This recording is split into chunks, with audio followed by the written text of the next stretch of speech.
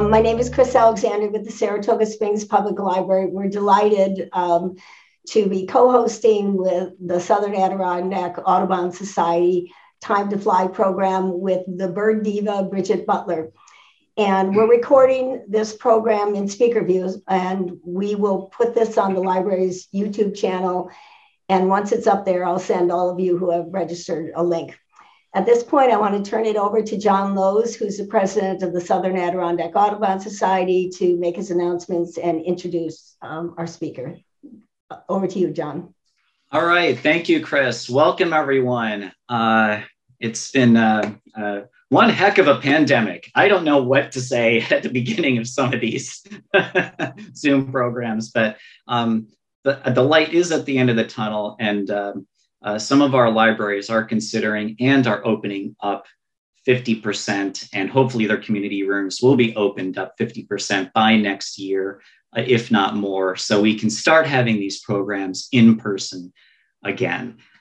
We love the communal part of gathering together to talk about what we've seen in nature and to enjoy seeing speakers and programs together. So I am really looking forward to that. I know a lot of you out there are too. But we've been able to really meet a lot of people from out of town, out of state, who've been able to enjoy our programs. It's really great to see a person from Ridgefield, Connecticut tuning in, and those from Vermont tuning in. And I've been so excited to finally get Bridget Butler, the bird diva, to come to our chapter, if through the interwebs for right now. And then next year, we'll have her hopefully in person during Women's History Month for a program on women ornithologists and female birds. And then later in the spring, to have an in-person bird walk here in our area. Yes, let's make sure that happens. So I am so excited to have Bridget here, but just a couple announcements. Our chapter is excited. We have upgraded our website, and we will be releasing it in another week or two. It's been a long time coming to finally upgrade the website and to make it easier for you to become a chapter supporter, as well as make a donation, as well as being able to give a gift membership. So in another week or two, we're going to launch that. Please keep checking into southernadirondack.audubon.org to check it out.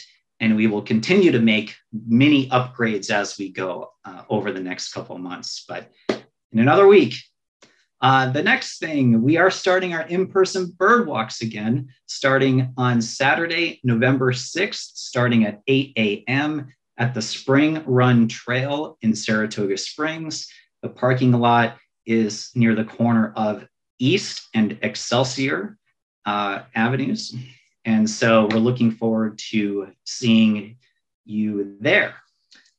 We're also going to hopefully have a winter raptor walk, which is more of a drive through the Fort Edward grasslands in the wintertime, January, probably early February. So keep a look on our website and our Facebook page about that. We're really excited to do that, led by the Grassland Bird Trust, are very good partners in protecting that important bird area. Let's see, membership. Yes, I did mention membership. If you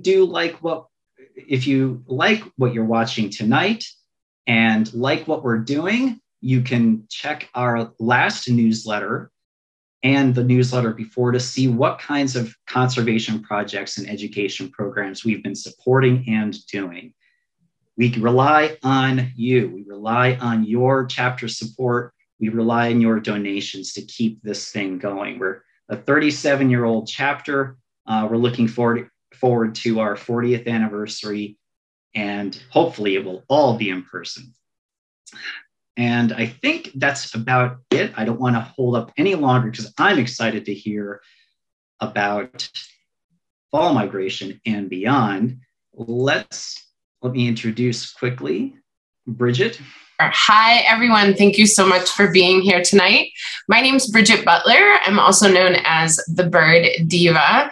I live in northwestern Vermont in the land of the Abenaki people along the Missisquoi River. And I'm a mom. I have 3 kids, 10, 9, and 8. And I have a small business called Bird Diva Consulting, where I do outreach and services, guide services, landowner services, all focused around birds and bird conservation. I have worked for Audubon, Vermont, Audubon, New Hampshire, Massachusetts Audubon, Maine Audubon. I think that's all the Audubons, so throughout New England. Have had a number of jobs with different conservation organizations working with landowners on protecting forests and waterways as well. You can find a lot of my work at birddiva.com if you're interested in learning a little bit more. So tonight I'm here to share with you kind of this shift in seasons and talk a little bit about migration. I do have the chat box open. Feel free to drop questions in there as we go. What we're going to try to do is answer them toward the end. We'll make sure we have a little bit of time to spend together discussing some of your questions. And guess what? There's a lot of expertise in the audience out here. All of you have knowledge that you can share as well. So when those questions pop up, if you've got inside knowledge, you can share it as well. And I would love to hear from you about your experiences. All right, so here we go. This is what we're gonna get underway here. So here's what you can expect from our time together tonight. I'm gonna talk a little bit about some of these different subsets of birds that are moving during this time of year. We're gonna talk a little bit about migration in and of itself and why it's so crazy unique and why we're still studying it, because we still don't totally understand how it all works. I'm going to share a couple of studies from locally from Vermont on some of the migration patterns of birds. And then to wrap up, I'll talk a little bit about what we can do as community members to kind of think about what steps we can take to help birds that are migrating and on the move during the spring and the fall. All right. So here we are. I don't know about you, but today was pretty gorgeous in terms of fall weather. And yesterday was kind of that drizzly, rainy fall day. And sometimes I think I look back and I really want summer back again. And I miss some of the frenzy of the nesting season and baby bird season, like the little juvenile robin here on the slide. But I really appreciate this quiet, contemplative period of time before we get into winter. It seems like everything slows down, but really, there's some things happening that if we just slow down a little bit, we can look and listen a bit more carefully, and we can still find glimpses of some of our feathered friends that have maybe already started to move on, and maybe they're still sticking around. So how do these birds really know when to move, right? We have sets of birds that are leaving this area to go find places where they will find better resources, things, more plentiful food resources during this time of year. Scientists aren't completely sure, but there's a lot of different research that's happening, and really you have to keep up with it each year because our technology is advancing in a way that is allowing us to answer some more of these questions. But what we think right now is that migration is really triggered by a combination of different changes. So we can think of them as changes in day length, changes in temperature, changes in food supply. And then there's also this internal genetic predisposition for birds to migrate. The main core thing is really that birds need to move from places of depleted resources as we move out of this season of where there's like seeds and berries that are plentiful and insects hatching across the land. The temperatures get colder and those resources tend to shrink. So they're going to move someplace where they can find more plentiful resources. This is a great little kind of way to think about, like a visual to think about what birds are doing at different times of year. And one of the things that's really wonderful, one of the resources that we have available to us online is the resource from Cornell Lab of Ornithology, which is Birds of the World. And you can actually find a very similar type of diagram for each species of bird on that bird's profile. So if you start to get into trying to understand individual species and when they are going to be moving and when they are going to be arriving back, that can be a really great resource to kind of tap into that deeper knowledge you want to know about a species that might be right in your backyard. This is one of my favorite words when it comes to migration, Zug und Ruhe. So it's a German word, which means migratory restlessness. And maybe sometimes we feel a little bit of restlessness during these times of year. Zug means move, und Ruhe is anxiety. And we put those two together and we've got this kind of way to describe some of the changes that affect the bodies of birds, right? It's physiological. So things like the amount of fat that they're carrying.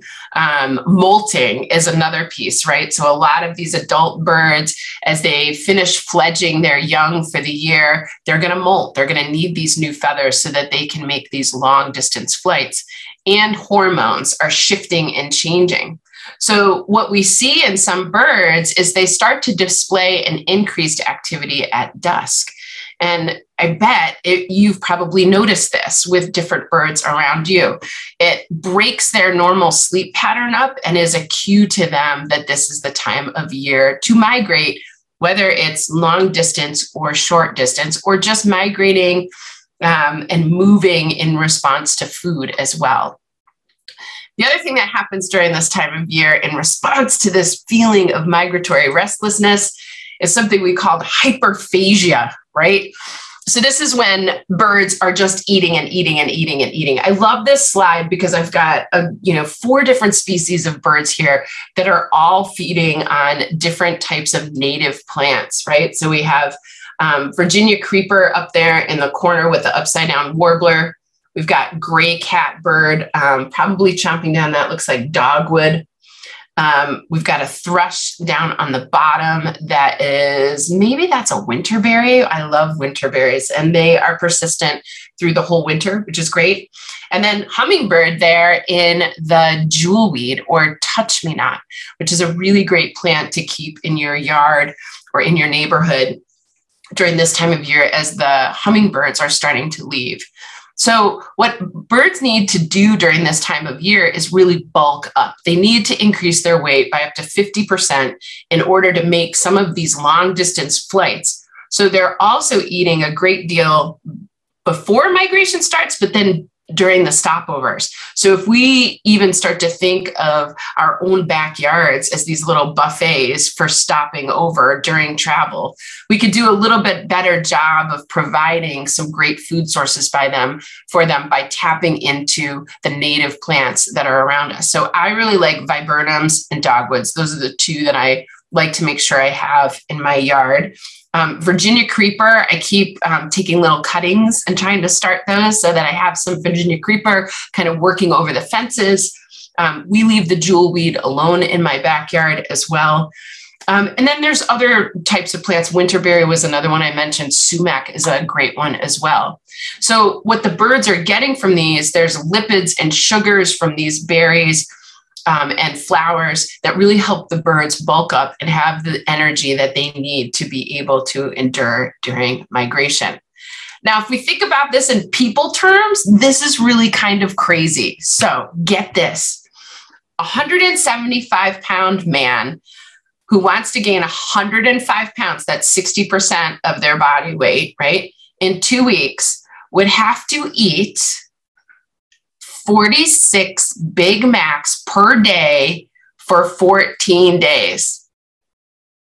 I don't know. I can't even eat a big, I always feel bad after I eat McDonald's. I want to eat it. It tastes really good in the moment and then it tastes horrible and then it's horrible after. So if I even had to eat like too big, Max. I don't think I could make it, but that's a lot, right? So we need to have places on the land where these birds can rest, take shelter, and refuel. So that's why this movement to really think about keeping native plants on the landscape and not planting things that are invasive or will outcompete those plants is really important.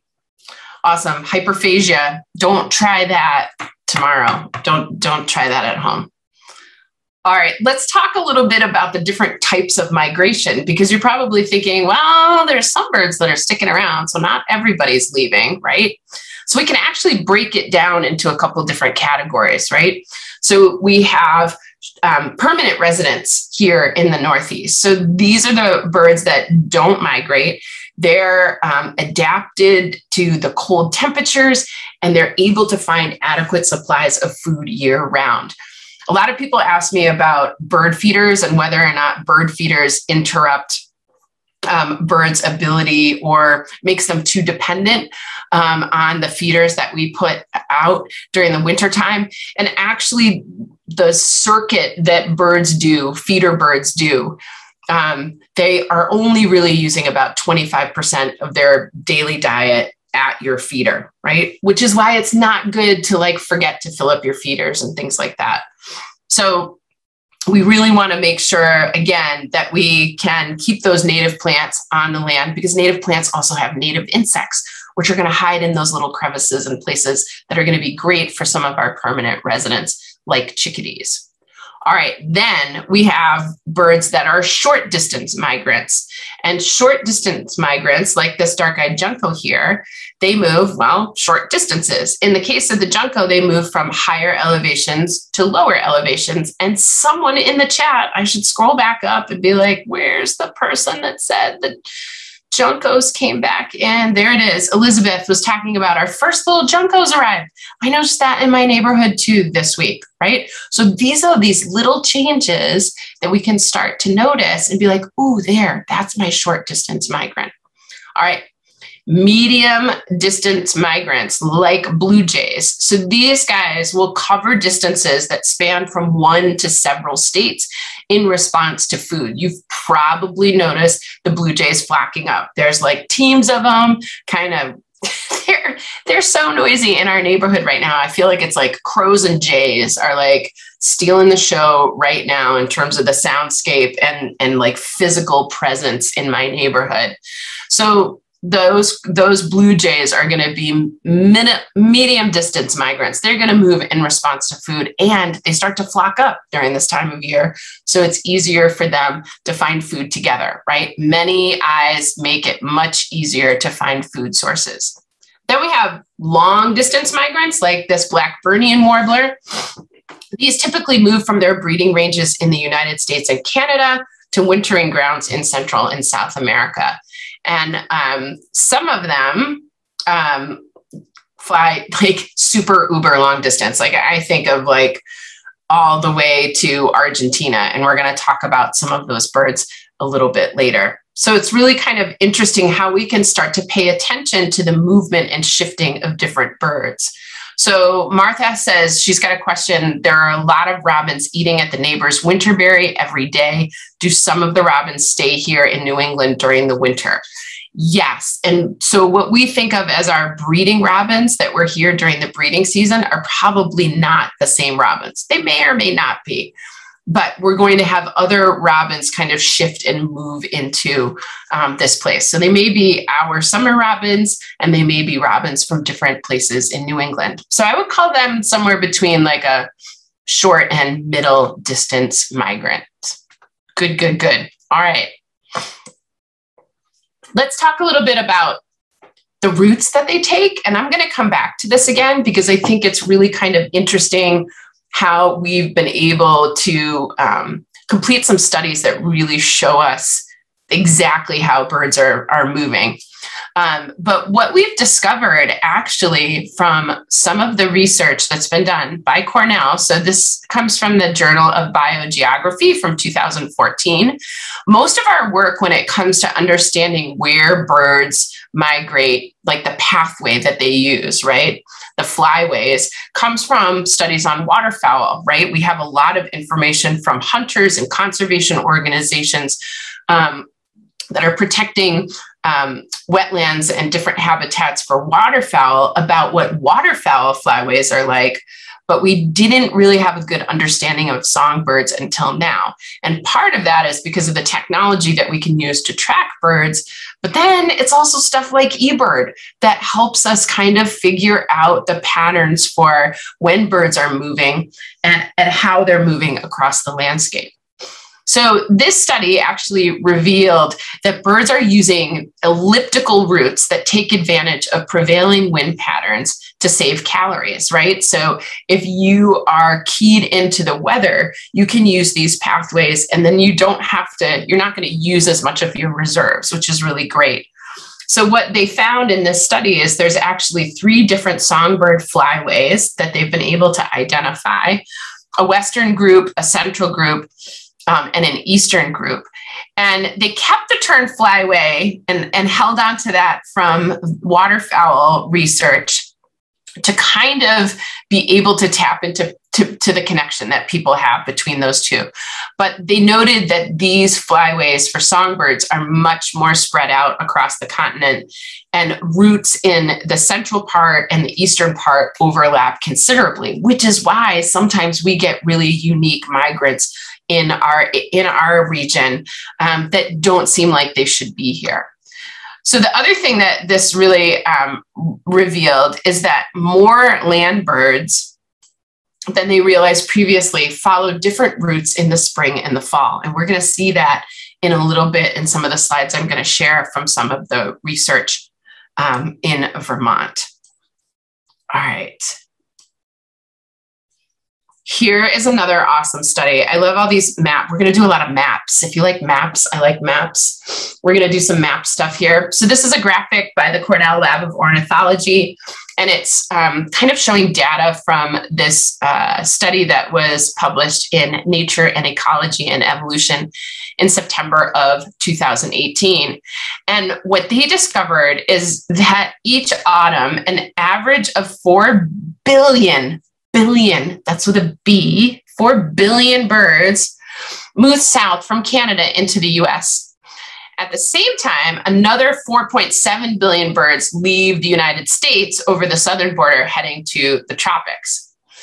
And what's crazy is in the spring, it's a little bit less. Look at those numbers. 3.5 billion birds cross back into the US from points south, and 2.6 billion birds return to Canada across the US border. In other words, we've got fewer birds returning to their breeding grounds after going through fall migration and spending months on their wintering grounds. And here's what was even more surprising. I think this is really super cool. They found that birds wintering in the tropics survive the winter better than birds wintering in the United States. And the reason for this, they theorized, is that in the United States, there are greater habitat disturbances and maybe more buildings to crash into. It may also be a function of the fact that shorter distance migrants tend to have a higher reproduction rate to offset mortality. So it's really kind of fascinating to start to look at and think about right now, how many billions of birds are flying overhead. It's really incredible. And a lot of this is happening right now at night. Many of the birds fly at night because it's cooler on their body. It's a little bit easier for them to maintain an even body heat, not get overheated or stressed in that way. And they're also migrating in part by the stars. So let's talk about how we can key into that. I hope some of you know about this already. This is a really cool feature that Cornell it has available. You can get an email sent to you. And what they do is they basically update you with different migration forecasts. Now, back in the day, we used to use weather radar. I don't know how many of you have done that before. I can't see you, but you could raise your hand in the chat, where you went online and you learned how to read weather radar and all the signatures for it, the right colors and everything, because we can actually pick up these birds lifting off of the land and into the sky at night. So we're looking at nighttime weather radar for these certain color signatures. It's typically blues and greens that will show that it's not rain, it's not precipitation, it's birds. But now what Cornell has done is they've kind of put it all together for us. We don't have to do it anymore, figure it out on our own. And they produce these updates, which is really great. So they'll give you like the night of September 19th through the 20th, 2018, and they'll tell you whether or not your region is going to be hot for migration or cool. So they can track when birds are going to be peak in that region. And then that allows us as birders to go out the next morning and take advantage of the birds that might be coming down to rest and refuel. So these models that they're using now come from the last 23 years of bird movements that they have looked at using NEXRAD weather surveillance radar.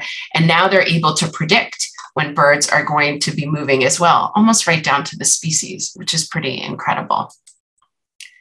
So here's another one of the maps that you can tap into. And this one, you can get it to kind of show you like the live stream of when they're moving. I like to look at this the next morning to like look at the direction of flow. So you'll see these little, the green dots on here are where there are radar stations. We have one main one in Vermont. I think it's actually up near where I live. I'm pretty sure in St. Albans. And they're showing the direction that the birds are moving. So you can hit play. I can't do that on this slide because I didn't make it live, but it allows you to be able to watch in your area when birds might be in flight. So Jason says, yes, have used weather radar yes, have used weather radar for sure. How do birds use stars? How do we know that? I don't think we know that for sure yet. I think there's some different studies out there. I remember this one that was called the Emlyn funnel, where they did this experiment where they put the birds in a dark room and then they exposed them outdoors to the stars, and the birds hopped around in this strange funnel and they got to figure out which direction they went in. I'll have to look that up and maybe I can send it to, I'm writing it down. I can send it to John and he can post it. We can even post it in the comments on the YouTube video. But really, Jason, like all of this is still being teased apart and we're still trying to figure out how birds actually do this, because it's really kind of amazing, and how birds get off track as well. All right, so let's shift gears a little bit and talk about what happens when they come down. When you come down for the day, right, you're in a totally new and different spot. You might not know where all the hot food sources are, where the good berries are, where the trees with the good bugs are. It may be a completely different habitat to you. So in a lot of these places, those resident birds that are there year round are the birds that are going to be kind of the ambassadors. And these are the birds that I pay attention to during fall migration, because those are the birds that are going to kind of be in these little mixed flocks with the warblers and the vireos, and some of the other birds that we're excited about seeing. So chickadees and tufted titmice are those ambassadors for us in our region. And a lot of my bird mentors always said to me, both during spring and fall migration, pay attention to the chickadees. Where there are chickadees during those migration times, that's where you're going to have other birds, because these birds know where the food sources are and they move through the forest like at ease. And so the warblers kind of start to mix in with them. All right, I bet a bunch of you are into warblers, right? Okay, how about hawks? And waterfowl? Shorebirds. Oh my gosh, shorebirds, right? And I feel like we're moving out of shorebird season and into waterfowl season. Let's go back and enjoy some of the warbler stuff. And we're going to talk through most of those groups of birds here. So what I love about fall migration is it's a whole other level of challenge, right? So we have birds that are either molting, coming out of their adult plumage, getting new feathers in. We have juveniles that are either still in their juvenile plumage or like just starting with a little bit of a mashup of adults, right? Or they're not going to change at all. And it's different for every species. So for a long time in the birding community, we call fall warblers confusing. And I just want to just break that up and say, let's not think of it that way. Let's think of it as a really fun challenge. So this time period tends to be, right, we have some warblers that are starting to migrate at the end of August. And then as we get into September and the first maybe week or so of October, see, now I'm putting months and warbler together. So during October, we have some of the trailing warblers coming through. Some folks on here were talking about palm warblers still being in their region in Vermont. So we've got like a period of time to really enjoy warblers. And what's great is after we do that, then we've got other birds that we can kind of fit into the mix as we move through fall and head into winter. So these little guys will drop down, guys and gals will drop down during the day to rest and feed. They want to avoid hawks mainly, so they are doing a lot of their movement at night and not during the day. And so you may get a chance to see birds that aren't breeding in Vermont or New York. So here we have common yellowthroat and magnolia warbler. And they can look really different in the fall, right? We can have juveniles that don't quite have that adult plumage in yet. So it's a little bit more of a challenge and fun to kind of test yourself at how different they can look. So this common yellowthroat here on the left is going to head to the Eastern Caribbean. The magnolia warbler on the right is going to go to the Caribbean, Central America, and it actually crosses the Gulf to get there, which is really kind of incredible to think about. Flying out over, open water for a long period of time as a really teeny tiny, I mean, these are smaller than chickadees in some cases. And then we have these guys, right? Like the end all be all of the challenging warblers, right? For the fall. We have bay-breasted warbler here on the left and black-poll warbler, which is like a fake chickadee on the right, okay? And then we have their other, molts here, right? So we have the bay-breasted down below and like completely different birds. So we can fine tune our eye and watch for those migration patterns using Birdcast to be present when these birds pop up. So let's see, black bay-breasted warbler is Panama, Northern Colombia, and Venezuela. And then the black-poll warbler, that one there on the right, we are going to come back to this one because there's some really cool research that's been done on this bird. This is the longest migration of any warbler. This bird does a total of 5,000 miles to South America, and they need to double their body mass to do so.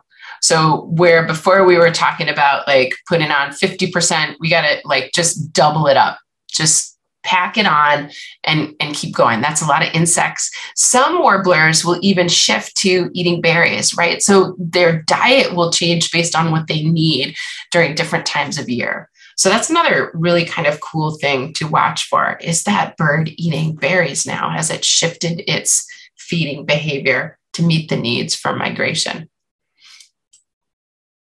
All right, some of you I know like hawks. I don't know, where's a good hawk? Maybe somebody could put this in the chat. Where is a good hawk migration site in the southern Adirondacks? That might be cool. Here in Vermont, we go to Putney Mountain in southern New Hampshire or southern Vermont. Geez. Or we go to Mount Philo, which is just outside of Burlington.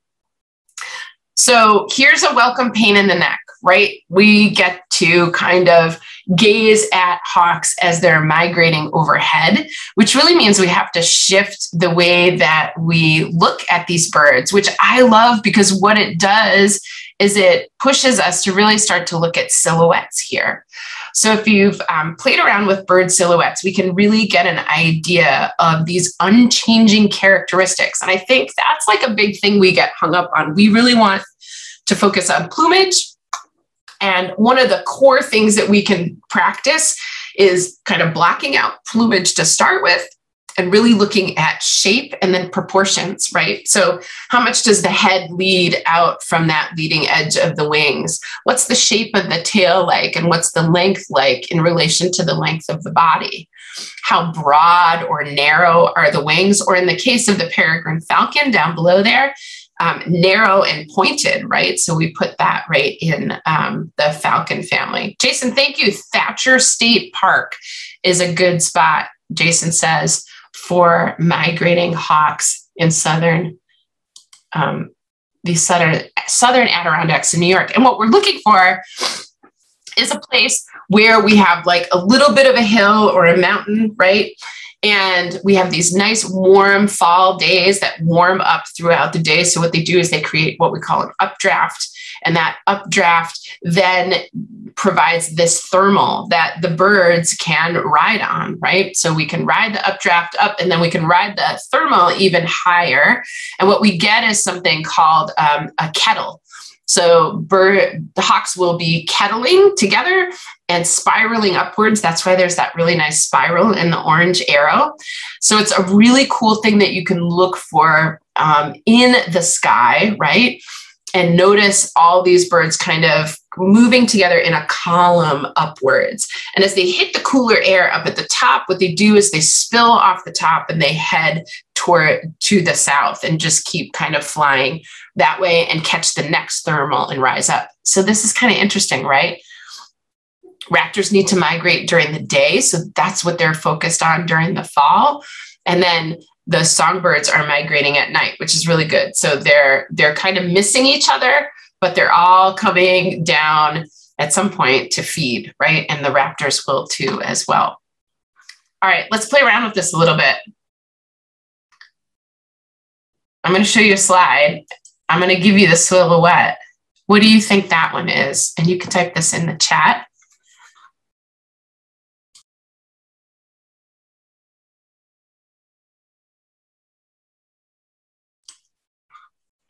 If we just went on silhouette,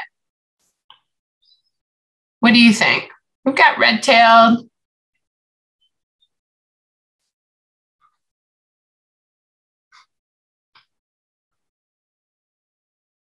Yeah, it's kind of split here. I see what you guys are doing. Yeah, red-tailed and broad-wing. So one of the things totally honest here, every year I have to study my raptors over and over again, so that I know what I'm seeing. And it takes a lot of practice. The other thing that's really great is when you do attend migration at one of these sites for all of the raptors, it's great because then you get multiple raptors together in flight and you can start comparing them, which is really nice. We don't have another bird to compare this with. I think both of these guesses are good. Broad-winged or red-tailed. We would then probably go to the plumage on this bird, and this is broad-winged hawk. Good job. But as you can see from the silhouette, they both look really very much alike. Okay, how about this one?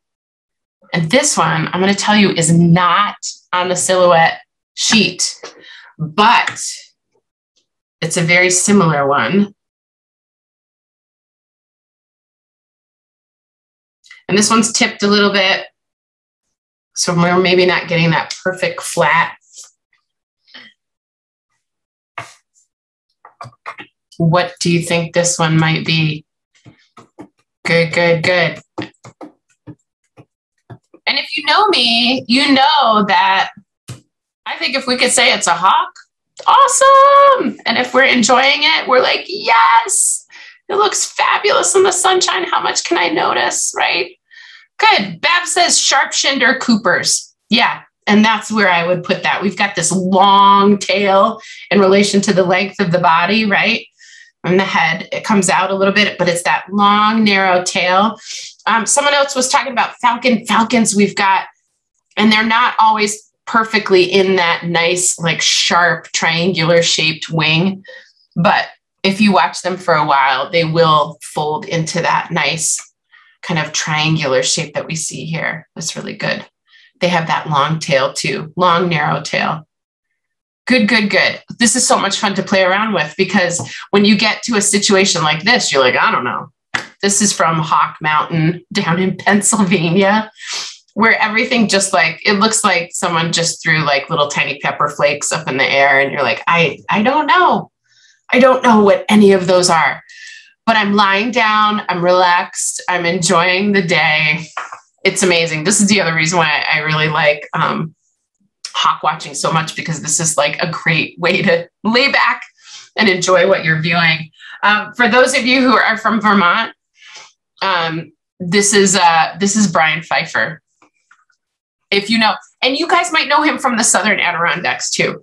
Brian Pfeiffer was one of my mentors, took me out a lot as I started birding, really got me focused on how to look and how to laugh and have a good time.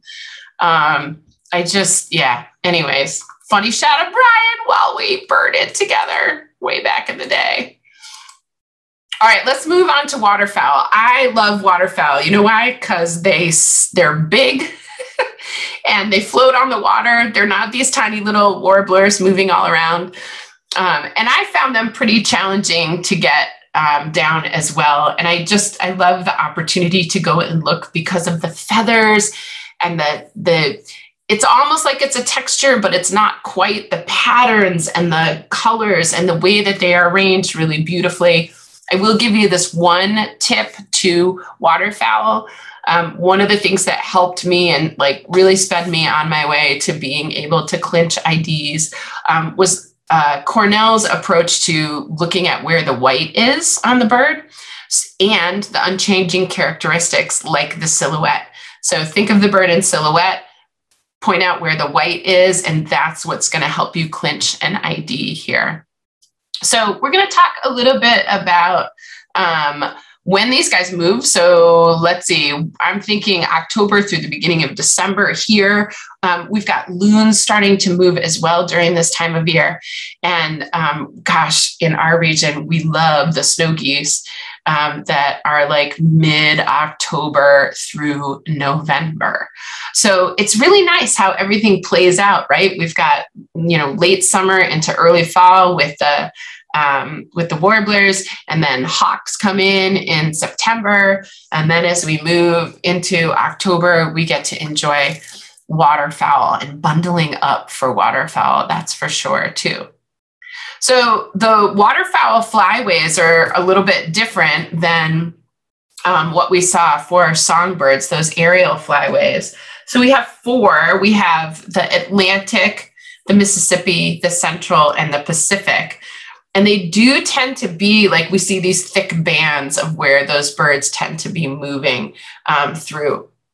So a little bit different than what we know of songbirds. And for the most part, these birds, well, that's not true either, because some birds migrate, the loons migrate during the day, and other waterfowl will be migrating at night. We have beautiful birds like these hooded mergansers, which are going to move out to coastal areas. So we have the north-south movement, but then we also have like west-east movement here on the coast, from inland lakes out to coastal waters. So we have different birds doing that, like our hooded mergansers, and then the common loons do that as well. So you'll start to see those birds kind of gathering, right? Where loons are so territorial during the summer, we get these groups of loons that are kind of staging together and then moving on and leaving the lakes here to go to the shore, the ocean. Oh my gosh, where you can then get into all those sea ducks and things. That's worth a winter trip. One of the things that I love to watch, and somebody mentioned this, right? We were talking about whether those geese, what was up with the geese, and Sue Elliott talked about how the geese that were confused that, I'm scrolling back, that Zoe saw could be Brant as well. Zoe was talking about the formation and how they weren't in their typical V-shaped formation. I didn't do very well in physics in high school, but if they had maybe used birds or nature or something, maybe I would have done better, because this type of physics is really interesting to me. So when waterfowl like geese and ducks or our snow geese line up, what they're really doing is exploiting turbulence to make these long migratory flights possible in that V formation. So all the geese in the flock, except for the leader, right, are lifted by what we call a vorticular updraft from the wing beats of the bird in the front. So except for the leader, everybody in the back is helping the next bird behind them. And what researchers calculate is that a V formation of 25 birds avoids 65% of the drag that an individual bird would battle. And so it boosts their range by a total of 75%. That's pretty incredible. So talking about teamwork in order to help them get where they're going. And we've watched this, right? We've watched the trade-off between the leader and the next bird behind them, so that that bird can take a break and take advantage of that upwash and those vorticular updrafts that the birds are creating in front of them. So Jim asked, how far do loons go? I guess it all depends on where they start and where they end up, right? So I think that's going to differ for different populations. That's a really great question, right? I think of some of the loons from the Great Lakes. Where are they going to go? All right, snow geese. Oh my gosh. Okay, so how about snow geese for you guys? I'm really curious on your side of the lake, right? So here, Dead Creek Wildlife Management Area used to be a really great hotspot for snow geese in the tens of thousands. Some of the farming practices have changed, so we're seeing a shift in where those birds stage during the day and take breaks. So we don't have as many of them at Dead Creek. I've actually had a lot of luck with them on the New York side of the lake up near where I am. So coming down and around, and now I can't remember any of the names of the state parks. Maybe some of my friends that are here from Vermont can help me. But basically what I do is I just go around the northern end of the lake and then just drive all the lake routes all the way down to where there's these, what is it? Is it King Bay? I think it's King Bay. There's just a huge bay where you can pick up maybe 2,000 to 5,000 of the snow geese. Anybody in the chat about snow geese near you? Any of my friends seen them in Vermont yet? I haven't picked up on any snow geese in Vermont yet. John says, I've seen huge flocks stage once every couple of years on Saratoga Lake. Yep. It's really super fun. I think it's super fun. I understand the residents of some of these areas don't like them because they're really loud and raucous. And then they're really messy as well. And so the neighbors in some of the places where I would take clients to go see the snow geese, they would take turns going out on kayaks or boats to try to scare them off of the water near their homes. So for some of us, we were really excited to see them there, and others not so much. Annette says, I've seen snow geese high on the wing over the Hudson in Fort Edward. Okay, awesome. Thank you. See, and those birds are still coming, so we'll still have a chance to see them. All right, how did we get all this knowledge about birds? Well, it's taken time and years of different studies, and the technology has really come a long way. And at the same time, it's really amazing how much we don't know yet. We haven't quite figured it out. The Vermont Center for Eco Studies has done some really great work. I'm going to kind of share two studies here. So this is Bicknell's thrush that breeds on mountaintops in the Northeast. You could see from the map here, those green dots are the known breeding areas. So what's really challenging for this bird is they have a very small breeding range and habitat type, right? They're very habitat specific. And then it's the same thing on the wintering ground. So if you look at the bottom of that map, you can see the little maroon areas in the Dominican Republic and Hispaniola, where their known wintering areas are. And the orange is the probable spring migration route, right? They're going to come across those islands and then up to Florida. That's a shorter distance, right?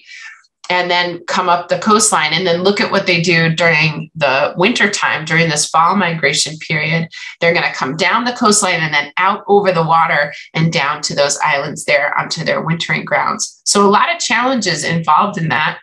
What the Vermont Center for Eco Studies has done in order to understand these flyways for this bird is put these little backpacks with microchips on them that send data to computers that they can then get these data points to understand how the birds are moving. That allows us to better plan for conservation efforts to help the birds along that route, and then also be prepared for them when they arrive at their wintering grounds or their breeding grounds to protect that land.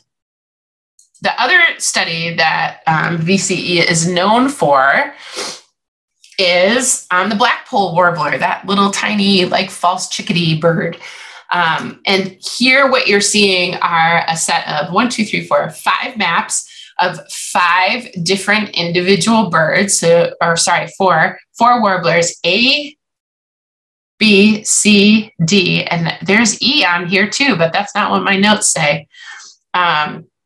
And so these are birds that they were able to put transmitters on, and you can see that it tracks both their spring migration route, right, over to Florida. You can see how some of those birds are doing that.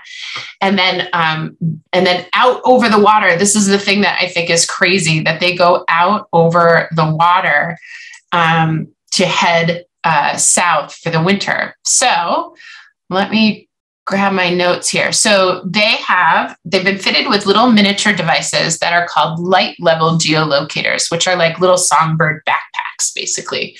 The warblers left in the fall and then spent the winter in the tropics, and then returned in the spring to their breeding sites, where they were able to recapture 5 birds and remove the geolocators and got basically their flight itinerary. So their flight times, what I find really interesting here is that their flight times ranged from 49 hours to 73 hours. And the flights were roughly around 1,600 miles.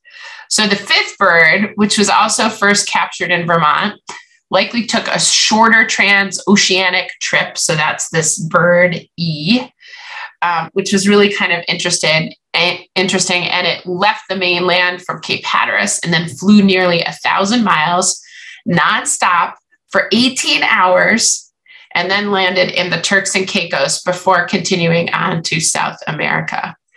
So it's pretty incredible, these birds. So they're not done yet, right? Like, this is the other thing, right? You're only seeing a little bit of the map. Like, we're catching the part where they're flying over the ocean back to their breeding grounds. But what's crazy is, after arriving in Hispaniola or Puerto Rico for a break, the birds have continued to fly on to northern Colombia and Venezuela. So this is like for a total of close to 3,000 miles. It's insane that we even have this bird on the landscape when you think about them doing this twice a year. It's pretty incredible. So there's lots that we can do, right? We think about this absolutely incredible journey that so many of these birds are making. And we're like, how can I do something to help these birds?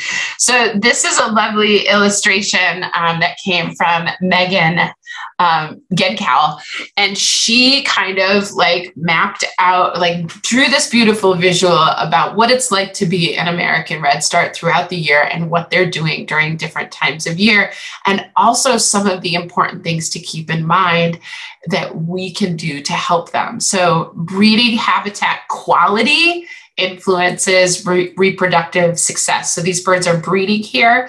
How can we keep forests in the best quality, in the best shape, in order to help those birds be successful? And there are a number of great programs out there to help us figure out as landowners what we can do when we're managing our forests for these birds, from both New York Audubon and Audubon Vermont. I think it's really incredible that New York and Audubon have both been leaders in helping landowners manage their land in a way that's good for songbirds.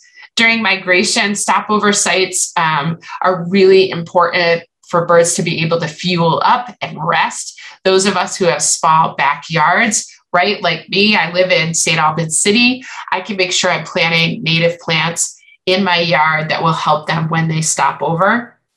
We're going to talk about quality wintering habitat, which is really super important. And then threats to birds along the way, things like keeping your lights out at night is very important. Working on decreasing window strikes. We can put little grid patterns on our windows so that the reflective quality of that window is broke up. It doesn't look like continuing habitat for them. And we can use birdcast to actually help advocate in our communities when we should be putting things in place to help decrease window strikes and birds being trapped by city lights. So there are a number of cities across the country that are doing a lights out campaign during the migratory season to help some of these birds. Here's a couple other things to think about as well. When we think about traditional conservation, I think we have to start to think broader. Big picture management is one of the things that I have on here, where we can start to, I know in Vermont, Audubon Vermont has this great program where they're working with landowners that live in a community, a town together, so that landowners are working in conjunction with other landowners. There's another great program through Cold Hollow to Canada that does this, so that we're not thinking in our own little bubble. We're actually kind of thinking across all of our owned properties, our own parcels of land. We also have to start to think of forests as infrastructure and other habitats as infrastructure. So in our community planning, how do we look at intact forests or intact wetlands or even grasslands as part of our infrastructure that will help protect biodiversity? That's really super important. Another thing that's really coming into play that I love and I will talk about during the Herstory of Birding talk that I will be giving for you guys in March is really thinking about how different animals sometimes select habitat based on their sex. So if we keep sex-specific habitat selection in mind when we're trying to conserve land for birds, this can really help protect breeding populations of birds. So for example, Bicknell's, I think it's Bicknell's thrush.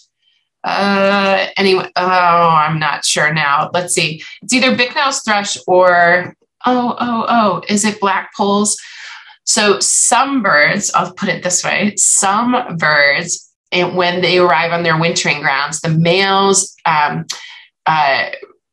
occupy one habitat type and the females occupy another habitat. It is Bicknell's thrush. The males are up higher elevation and the females are at lower elevation. So if we only work to protect forests that those birds are using in lower elevations, we're leaving out the ones that are in higher elevations. And oftentimes we tend to focus on the male birds in our research. And so we are just coming to begin to understand that there is this habitat selection that is different for female birds of some species. So we need to keep doing that research so we can better understand how to protect the land for them. protect unfragmented forests and other habitats. Let's keep things contiguous and linked together. We can even do this in our communities by making our yards linked together by the type of plants and trees and shrubs that we allow to exist there.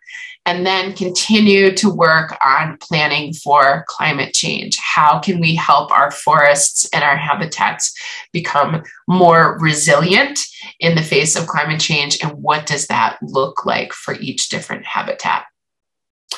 All right. I think I've given you a lot to think about. At least I hope I have.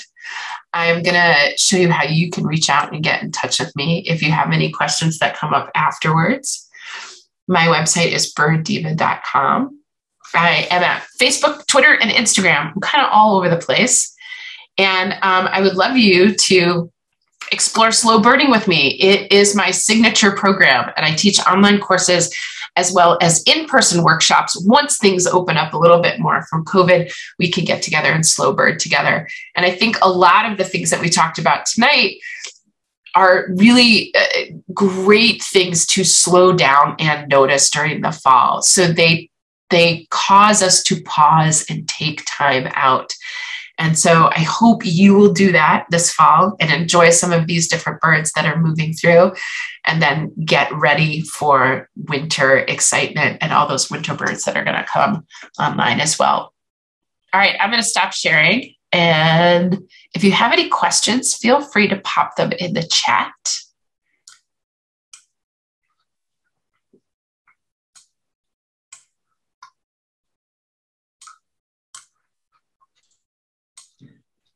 Thank you, Bridget. Really awesome. My dad immigrated from Germany, so I've got German in me. So those German words. So did I say it right? That's the other thing. Do you know how to pronounce that? No, I think you got it just right. Okay, good. Yeah. I'm not going to try to pronounce it. So, but from what it sounds like, you got it right. Nice. So I noticed you put in here Woods, Wildlife, and Warblers, the collaborative project between Audubon, Vermont, and a bunch of other partners, including New York Forest Owners Association and the New York Tree Farm Program. Can you mention that a little bit more? I don't know it too much in detail, other than I think his name is Zach from Audubon, New York, out of Albany. He is head of this program, who will visit a forest owner's property and assess it, and work with the landowner to see how they can make it more bird friendly, basically, and how to sustainably manage the forest. If they want to go that route, if they want to harvest portions of it and then leave understory and just keep it. So anybody interested in that can reach out to me, and I can connect you with that gentleman who does that, who can visit your property, who can enlighten you more on how they do that. So I did do a workshop with over the summertime, early spring, actually. So I got to see 3 different levels of forest management, basically, to see how they managed it for birds. So I got to see it, but I'm not that guy who does it. Yeah, that's great. Yeah. Okay, so we got other questions rolling in here. Let's see. So Annette says, where do our bluebirds go in the winter? So I have had experiences with bluebirds in the winter time. I'm sure some of the rest of you have as well. So they are going to respond to a couple different things, like food availability, but then also how much snow there is on the ground. And I know here in Vermont, where I go to look for them is in the Champlain Valley, right? So windblown, there's a little bit more food resources still available to them there. So we do still have bluebirds during the winter time. eBird is a great resource to look up some of these birds and see if they are still present. They have these what are they called? Histograms.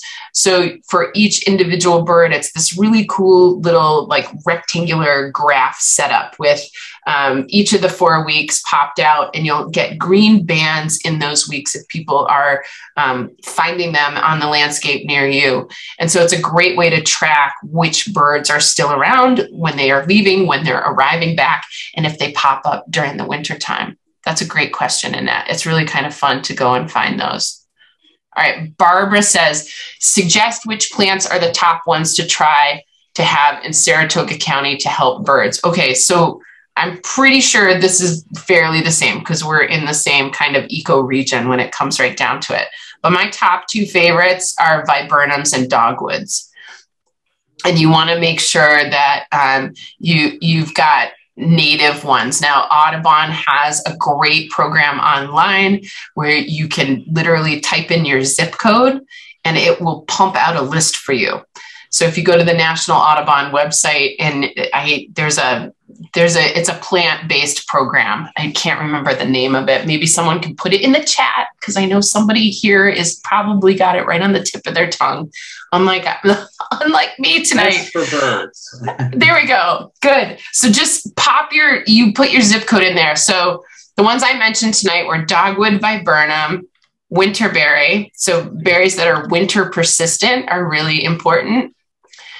Which means they hold their berries through the winter and they're not going to decay. They might get a little bit of alcohol content in there, which is why we sometimes see drunk waxwings and things like that, because the freeze thaw ferments the berry, and then there's a little bit of alcohol in there after that. So John's sipping cider. I wonder if John is sipping hard cider. It's kind of like that same thing, right? Hard cranberries or hard crab apples versus soft crab apples. Let's see. Allison, great question. Did this warm fall affect the timing of migration for any birds? The hummingbirds stayed a couple weeks past Labor Day this fall. So it sounds like you track what the birds are doing in your yard, and that's great. The other resource that's doing that live every day is eBird. And so we can actually look at some of those trends. There's a great graph making feature on there where you can do that. You can pull up the bird that you're interested in, and you can plug it into the graph. You can narrow down like the years and the months when you want to see the presence of that bird in people's eBird reports, and get a good idea of how weather this year has been affecting birds. I mean, that's one of the most amazing things about eBird is you can get real time, like just last week kind of data, and pull that right out. Oh, you guys are also kind. Thank you. Yes, I'm really glad I got to hang out with you guys tonight. Let's see. Bab says, I saw them last winter. She must be talking about bluebirds, I think, in Wheeler Park in South Burlington and Addison County. Any fun sites to share with my elementary school students where I work to educate them about migration? You know, I've said it, right? I'm like Audubon and Cornell, Audubon and Cornell. So Cornell has really great resources for educators on their website, and I'm sure they have something specific to migration. The Birdcast website is so much fun to go and play around with, and I'm sure kids would love that as well. So try Cornell Lab of Ornithology for that kind of stuff. Diane, partridge berry have berries through the winter. They're very bland tasting to us, but they might be great to partridge. And even woodpeckers, right? Coming down on the ground. I've seen woodpeckers eat sumac in the wintertime too. Jason says, is there anything we should change about feeder contents or layout in this fall and spring to help those journeying birds? That's really interesting. I never really thought about shifting well, yeah, you could shift what you provide, right? I know people that feed bluebirds mealworms in little trays through the winter time. That can be super helpful. I think anything that's got fats in it, right? Like the nut blends are really good. I think And probably there are different types of suet that will help as well. So someone was mentioning a palm warbler sticking around, and I was joking around if it was at a bird feeding station, because warblers have been known during this time of year to drop in at bird feeder stations to eat suet and sometimes seed as well. Water is awesome. I got myself a heated bird bath last year during the wintertime. That was amazing. Okay.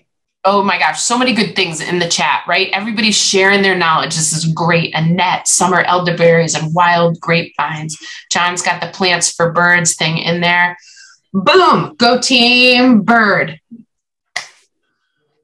We got all the questions. Any last burning questions? And if you have one that you can't remember, right, you can just reach out to me. I'm gonna stick my website in here again. Just type Bird Diva in. As far as I know, there's only one of me, which is good. It's good for business that way, for sure. There is the bird chick in Minnesota, by the way. We have not met yet. Oh my! I think someone's got to coordinate that, right? Yes. I would like to meet her. And the Bird Diva need to meet. I'm just going to say thank you to everyone. Thanks to the library, Chris, for hosting tonight and pulling all of this together. And I cannot wait to visit you online again soon in 2022. Absolutely. Wonderful. And the reason why we, Vermont and the Southern Adirondacks, we have so much in common with our boreal habitats, our forests, our upland grasslands, in our latitudes. So that's why, everything that you share, especially the maps that you share, connect both of our states and the geography and the habitats of our birds and our states. So quite relevant. Can't wait to have you back in March and then in May. So let's make this happen again. Thank you again, Bridget, and we'll see you soon. Thanks. Great program. Bye. Good night, all. Good night. Good night.